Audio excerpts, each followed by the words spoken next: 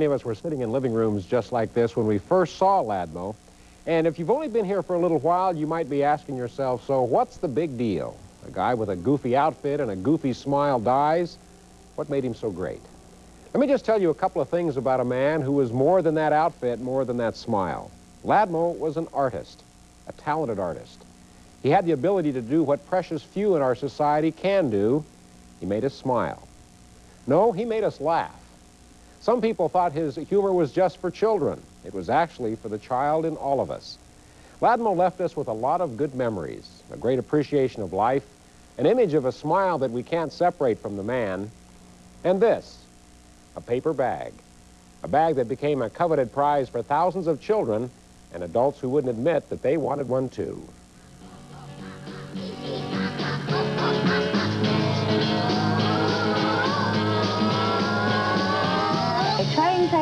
Tried to get on Wallace and Ladmo when I was a little kid. Hi, everybody! Ladmo was every kid. He really was every kid. There was absolutely total communication between kids and Ladmo. And man, that's a gift. I'm sorry.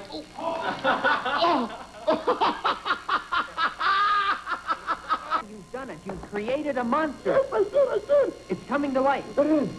The electrical current has worked. Stand back, everybody. Oh, it's so frightening. Careful, John. I'll be famous. Now for you. That's all, boy. Monster, monster, speak, monster. Monster, please speak. Speak to me, monster, speak. Well, what do you want me to say? Now, enter one Vladimir Walter James Kwiatkowski.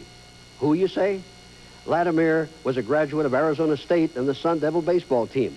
But instead of signing up with the Cleveland Indians, he signed up with Channel 5 and worked his way into the studio as camera operator. Well, Wallace needed a sidekick one day, and Lad was a willing accomplice. Now, through the miracle of 50s television, in living black and white, the character of Ladmo was born. Well, what I used to do is I used to lock the cameras off. And then I used to run around the camera, get in front of the camera at Wallace, and we used to do our routines in front with the locked camera.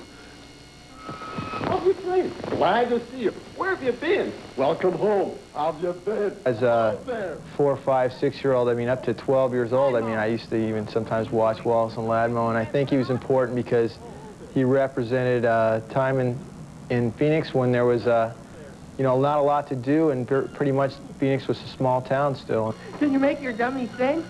Oh, yeah! You know, these guys were around for over 25 years, you know, same thing every day, so they had consistency in almost everything they did. I lived in Phoenix, Arizona for over a decade, and I watched them every day.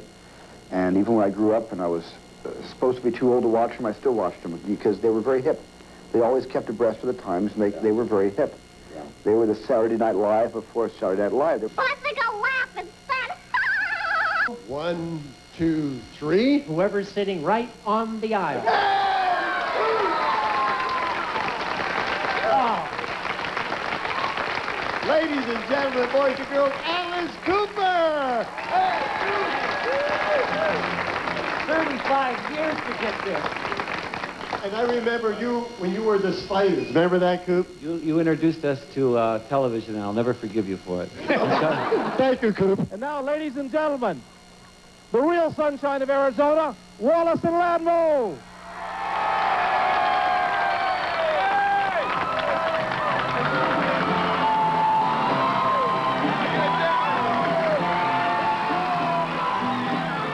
With me, when I watched it, I always felt that, you know, Wallace was, you know, somebody to listen to. He was a really neat guy. Ladmo was always, to me, he was a good guy. And it always seemed like he got into trouble, and you're always for Ladmo because it's like he didn't really do it. I mean, it wasn't his fault. He really had a very good relationship with the audience, 3 generations, parents and kids. Anything else you want to add, a final thought?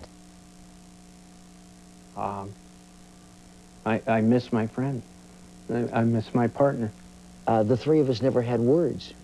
We disagreed on almost everything. We disagreed on politics, we disagreed on everything, but it was always with great affection. It was always with a tremendous brotherly love.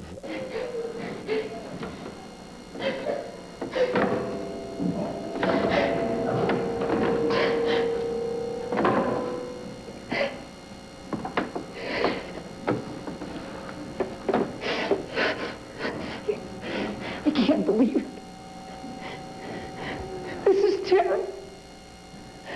No more show. What am I going to do? I'm going to miss this show so much. I'm going to miss Wallace and Ladmo. They were my best friends. They didn't know it, but they were. They were my only friends. I'm going to be so lonely. And you know, most of all, I'm going to miss you too so much.